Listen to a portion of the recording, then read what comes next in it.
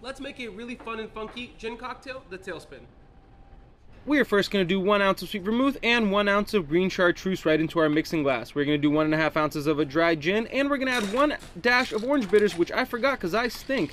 Chill it down and stir it down, and then do a Campari rinse into your chilled coupe glass. We are then going to pour our cocktail right into our glass, and then express 1 lemon peel right over the top.